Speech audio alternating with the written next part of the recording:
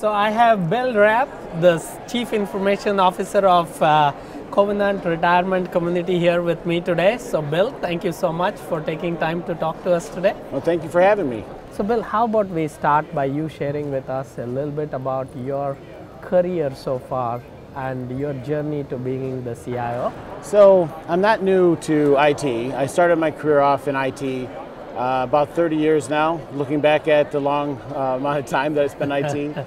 And going back to originally doing development, programming. I spent some time even with Y2K when that big event was around 2000.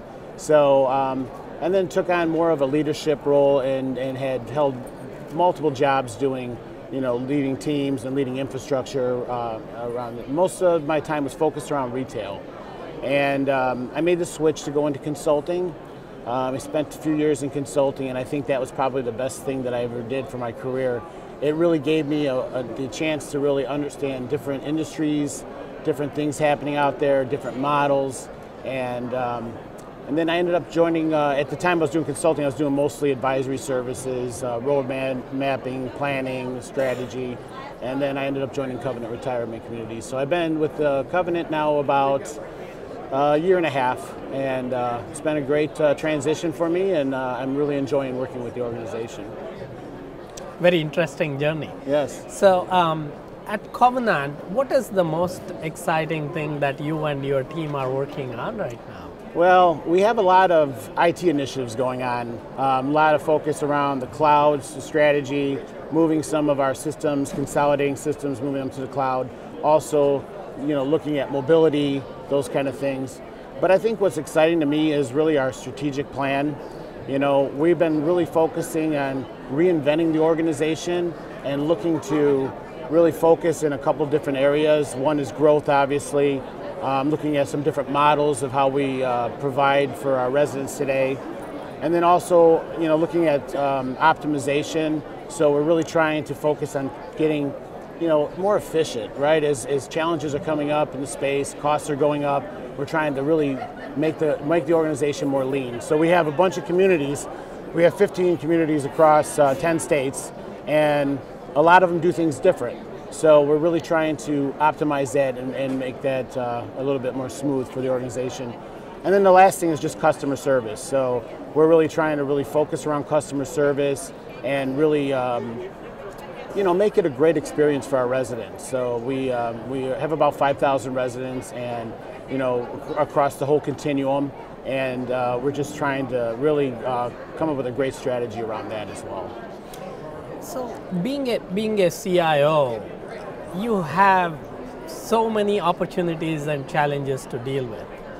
There is new technology that's coming in every day, and then there are financial pressures, like you said, about optimizing operations and so on.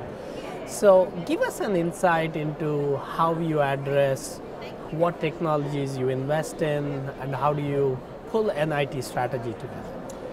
Well, it's fluid, right? It moves all the time. So it's we start off with a good plan, and we look at it. Usually I look at my strategy quarterly and try to see where we're at.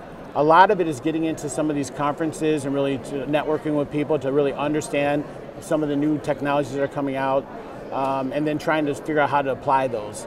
But I really am not a technology person to just take the new shiny coin and just deploy it, right?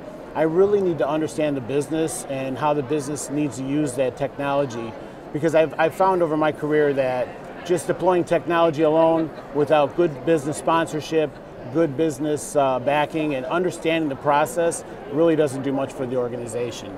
So, just in general, it's just really working with the business teams and really understanding the needs of the organization, and then prioritizing it, because we can't do everything. That's so true.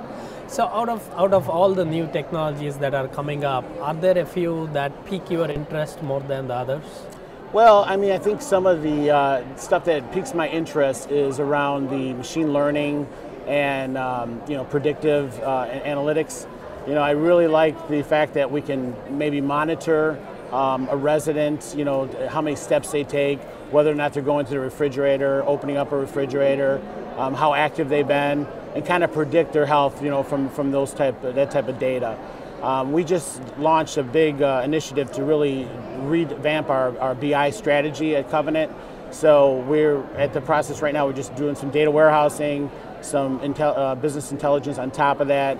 Up until this point, it's been mostly around Excel spreadsheets passing around the business. So we're really starting to make that adjustment to that. And I think down the road, we'll find out how that we can apply that technology and really take advantage of that.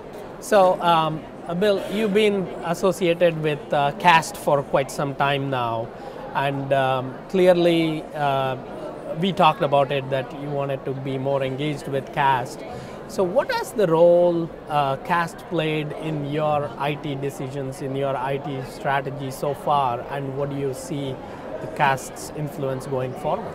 Well, I think CAST is a fantastic resource for a lot of people. I particularly love the research the time that gets put into doing the research, looking at product selection tools. Specifically, I'm looking right now at the product selection tool that we have for EMR and trying to see how I can apply that going forward with what I want to do with my platform today. CAST is really something that is, they're just out there looking at the new technologies coming in, and they're looking at where they can add value. So a lot of those case studies, research papers, I read a lot of that.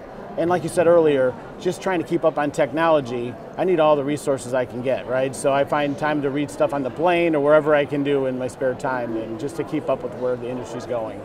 Well, you talked about resources, and IT talent, especially in the healthcare, is difficult, right? Mm-hmm. And there is a lot of new IT talent that is coming out of colleges today that is getting into this space. And they are probably looking up to somebody like you and saying, how do I become the next Bill? How do I become the CIO? Yeah. Right? So what is your advice to people that are getting into this field? How about we close with that? Well, I'll tell you, from a technology perspective, I think what I learned late in my career is spend some time with the business, right?